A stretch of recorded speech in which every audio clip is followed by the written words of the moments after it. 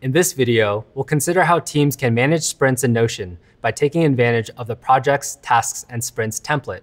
If your team works in sprints or chunks tasks into specific weeks, Notion's sprint automation may help you manage work more clearly. Sprints, like projects, exist as a database which is related to a tasks database.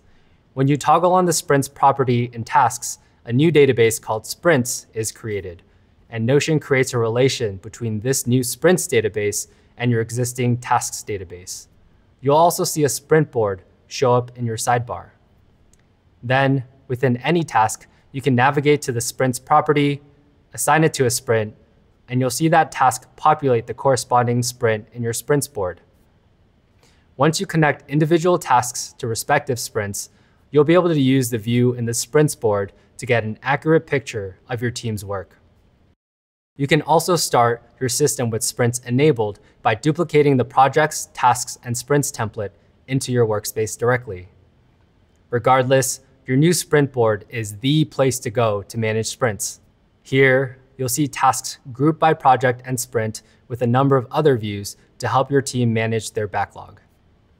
On each sprints page, there's a space for your team to plan, team availability, last sprint review, sprint goals, and so much more. You may even want to use this page as a running log for meetings and decisions made during the sprint.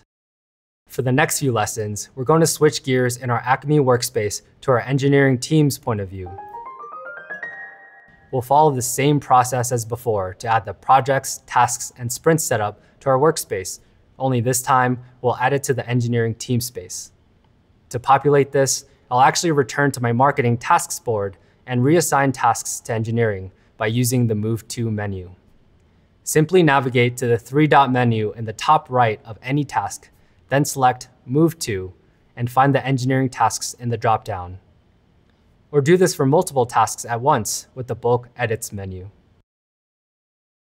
Back in our engineering tasks board, we can use the Bulk Edits menu to assign these tasks to our current sprint.